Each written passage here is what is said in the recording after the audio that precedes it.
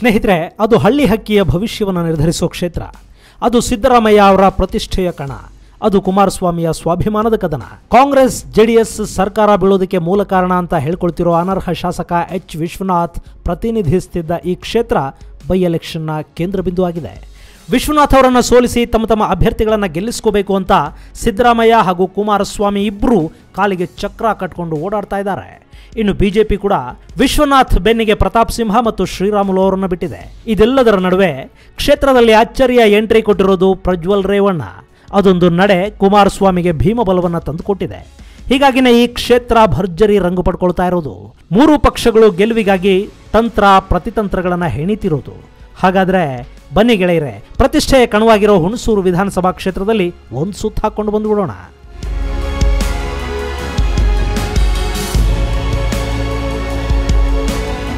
ಹುಣಸೂರು ಅಂದ ತಕ್ಷಣ ನೆನಪಿಗೆ ಬರೋದು ದಿವಂಗತ ದೇವರಾಜ ಅರಸು. ಜಾತಿ ಬೆಂಬಲ ಇಲ್ಲದೇ ಇದ್ರೂ ಕರ್ನಾಟಕದ ಅತಿ ಜನಪ್ರಿಯ ಮುಖ್ಯಮಂತ್ರಿಯಾಗಿದ್ದ ಅರಸು ಪ್ರತಿನಿಧಿಸುತ್ತಿದ್ದ ಕ್ಷೇತ್ರ ಹುಣಸೂರು. ಇವತ್ತು ಈ ಹುಣಸೂರಿಗಾಗಿ ಮಿನಿ ಕದನಾನೇ ಶುರುವಾಗಿದೆ.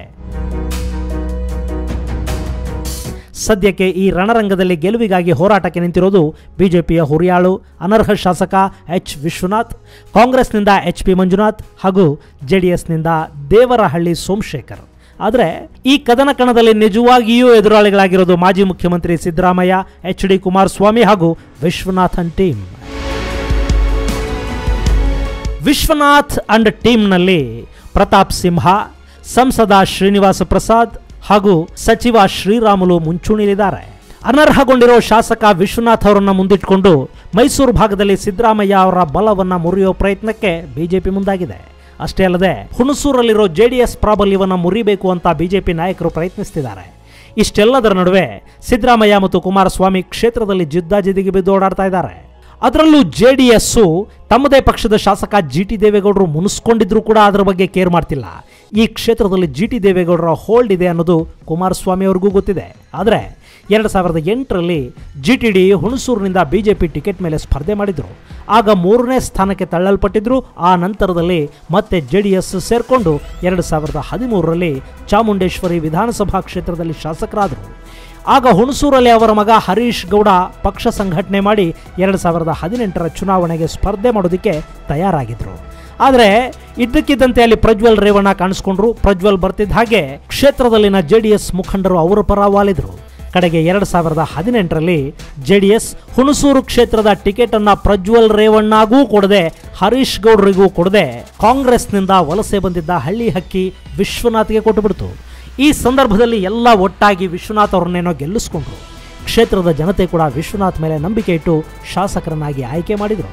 ಆದರೆ 2019ರಲ್ಲಿ ಬದಲಾದ ರಾಜಕೀಯ ಪರಿಸ್ಥಿತಿಯಲ್ಲಿ ಇದೇ ವಿಶ್ವನಾಥ್ ಅನರ್ಹರ ನೇತೃತ್ವ ವಹಿಸಿ ಕುಮಾರಸ್ವಾಮಿ ಅವರನ್ನ ಮುಖ್ಯಮಂತ್ರಿ ಹುದ್ದೆಯಿಂದ ಕೆಳಗಿಳಿಸೋದ್ರಲ್ಲಿ ಯಶಸ್ವಿಯಾದರು. ಹೀಗಾಗಿ JDS ತನ್ನದೇ ಪಕ್ಷದ ನಾಯಕನ ವಿರುದ್ಧ ತೊಡೆತಟ್ಟಿದೆ. ಆದರೆ ಈ ಬಾರಿ JDSಗೆ GT ದೇವೇಗೌಡರ ಬೆಂಬಲ ಸಿಕ್ತಿಲ್ಲ. ಚಾಮುಂಡೇಶ್ವರಿ ಕ್ಷೇತ್ರದ ಶಾಸಕ ಭೌತಿಕವಾಗಿ JDSನಲ್ಲೇ ಇದ್ದರೂ ಕೂಡ ಮಾನಸಿಕವಾಗಿ ಬಿಜೆಪಿಲಿದ್ದಾರೆ ಅನ್ನೋದು ಜಗಜ್ಜಾಹೀರಾಗಿರೋ ವಿಷಯ.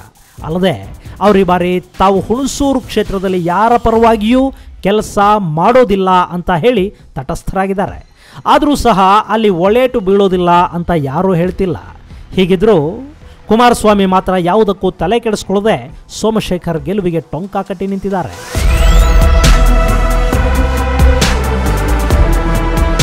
ಕ್ಷೇತ್ರದಲ್ಲಿ JDS ಅನ್ನು ಗೆಲ್ಲಿಸುವ ಹೊಣೆಯನ್ನು ಸಾರಾ ಮಹೇಶ್ ಹಾಗೂ ಪ್ರಜ್ವಲ್ ರೇವಣ್ಣ ಅವರಿಗೆ ವಹಿಸಲಾಗಿದೆ.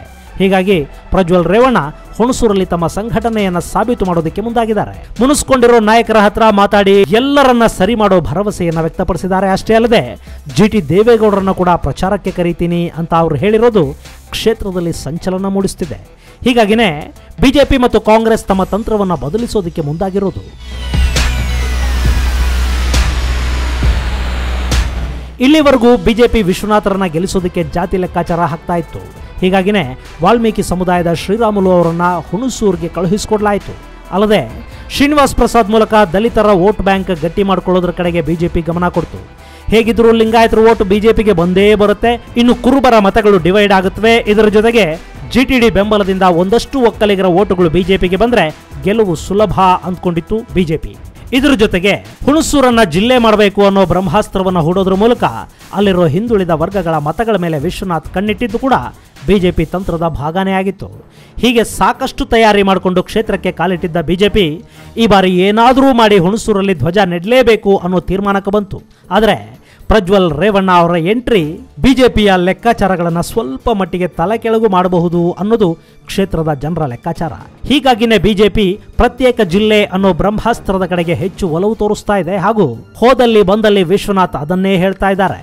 ಇನ್ನು ಕ್ಷೇತ್ರದಲ್ಲಿರೋ ವಾಲ್ಮೀಕಿ ಸಮುದಾಯಕ್ಕೆ ಶ್ರೀರಾಮುಲು ಅವರಿಗಿಂತಲೂ ಮಾಜಿ ಶಾಸಕ ದಿವಂಗತ ಚಿಕ್ಕಮಾದು ಮುಖ್ಯ ಆಗಿದ್ರು. ಹೀಗಾಗಿ ಆ ಓಟುಗಳು ಕೂಡ ಮೂರು ಪಕ್ಷಗಳ ಮಧ್ಯೆ ಹಂಚಿ ಹೋಗೋ ಸಾಧ್ಯತೆ ಇದೆ ಅನ್ನೋದು ಬಿಜೆಪಿಗೆ ಕೂಡ ಗೊತ್ತಿದೆ. ಈ ಎಲ್ಲ ಕಾರಣಗಳಿಂದ ಬಿಜೆಪಿ ಹಿಂದುತ್ವ ಹಾಗೂ ನರೇಂದ್ರ ಮೋದಿಯ ಅಸ್ತ್ರವನ್ನ ಇಲ್ಲಿ ಪ್ರಯೋಗ ಮಾಡೋದಕ್ಕೆ ಶುರು ಮಾಡಿದೆ.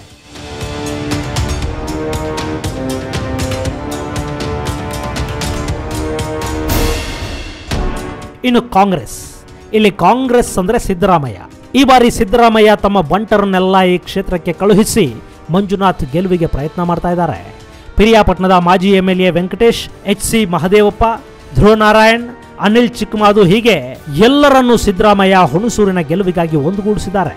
ಅಷ್ಟೇ ಅಲ್ಲದೆ ಒಂದು ಹೆಜ್ಜೆ ಮುಂದೆ ಹೋಗಿರೋ ಸಿದ್ದು ತಮ್ಮ ವಿರೋಧಿ GTD ಅವರನ್ನು ಕೂಡ ಚುನಾವಣೆಯಲ್ಲಿ ಸಹಕಾರ ಕೊಡಿ ಅಂತ ಕೇಳಿದ್ದಾರೆ ಅನ್ನೋ ಮಾತಿದೆ.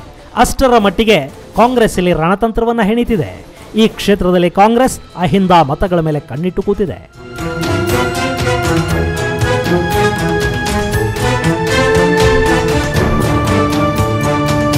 ಹಾಗಾದ್ರೆ ಈ ಎಲ್ಲ ತಂತ್ರ ಪ್ರತಿತಂತ್ರದ ಭಾಗವಾಗಿರೋ ಈ ಕ್ಷೇತ್ರದ ಬಗ್ಗೆ ಒಂದಷ್ಟು ಮಾಹಿತಿಯನ್ನು ನಾವು ನೋಡೋದಾದ್ರೆ, ಹುಣಸೂರು ಮೈಸೂರು ಜಿಲ್ಲೆಯ ಒಂದು ತಾಲೂಕು ಕೇಂದ್ರ.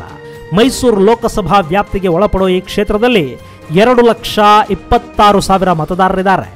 ಅವರಲ್ಲಿ ಮಹಿಳೆಯರು 1,12,000 ಇದ್ರೆ ಪುರುಷರು 1,14,000 ಇದ್ದಾರೆ.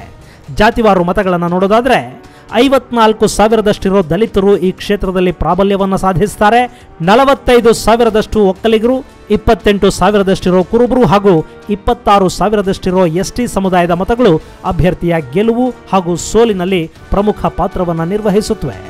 ಹಾಗೇನೆ 15,000 ಮುಸ್ಲಿಮರು, 12,000 ಲಿಂಗಾಯತರು, 12,000 ವಿಶ್ವಕರ್ಮ ಸಮುದಾಯದ ಜೊತೆಗೆ 40,000 ಹಿಂದುಳಿದ ಮತಗಳಿವೆ. ಹೀಗಾಗಿನೇ ಈ ಕ್ಷೇತ್ರ ಯಾರ ಅಂಕೆಗೂ ಸಿಗದೆ ತಮಗೆ ಬೇಕಿರೋರನ್ನ ಆರಿಸಿಕೊಳ್ಳುತ್ತೆ.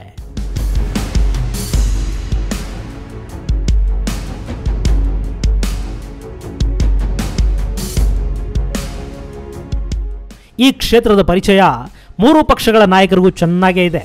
ಸದ್ಯಕ್ಕೆ ವಿಶ್ವನಾಥ್ ಕ್ಷೇತ್ರದಿಂದ ಹೊರಗಿನ ಅಭ್ಯರ್ಥಿ, ಉಳಿದಂತೆ ಮಂಜುನಾಥ್ ಹಾಗೂ ಸೋಮಶೇಖರ್ ಇಬ್ರು ಹುಣಸೂರಿನವರೇ. ಹೀಗಾಗಿ ಈ ಕ್ಷೇತ್ರದಲ್ಲಿ ಯಾರು ಗೆಲ್ತಾರೆ, ಯಾರು ಸೋಲ್ತಾರೆ ಅನ್ನೋದನ್ನ ಈ ಕ್ಷಣಕ್ಕೆ ಹೇಳೋದು ಕಷ್ಟನೇ. ಇದೆಲ್ಲದರ ನಡುವೆ ಕುಮಾರಸ್ವಾಮಿ ಮತ್ತು ಸಿದ್ದರಾಮಯ್ಯ ನಮ್ಮಲ್ಲಿ ಏನೇ ದ್ವೇಷ ಇದ್ರೂ ಅನರ್ಹ ಶಾಸಕರನ್ನ ಸೋಲಿಸೋದು ನಮ್ಮ ಒಮ್ಮತದ ಗುರಿ ಅಂತ ಹೇಳಿಕೆ ಕೊಟ್ಟಿರೋದು ವಿಶ್ವನಾಥ್ ಅವರಿಗೆ ತಲೆಬಿಸಿಯಾಗಿದೆ. ಈ ಎಲ್ಲ ಕಾರಣಗಳಿಂದ ಹುಣಸೂರು ಜಿದ್ದಾಜಿದ್ದಿನ ಕಣವಾಗಿ ಮಾರ್ಪಟ್ಟಿರೋದಂತೂ ಸುಳ್ಳಲ್ಲ. ಗೆಳೆಯರೇದು ಹುಣಸೂರು ಕದನ ಭೂಮಿಯ ಚಿಕ್ಕ ಪರಿಚಯ. ಮುಂದಿನ ವಿಡಿಯೋದಲ್ಲಿ ಮತ್ತೊಂದು ಮಾಹಿತಿಯನ್ನು ನಿಮಗೆ ಕೊಡ್ತೇನೆ. ಅಲ್ಲಿವರೆಗೆ ನಮಸ್ಕಾರ.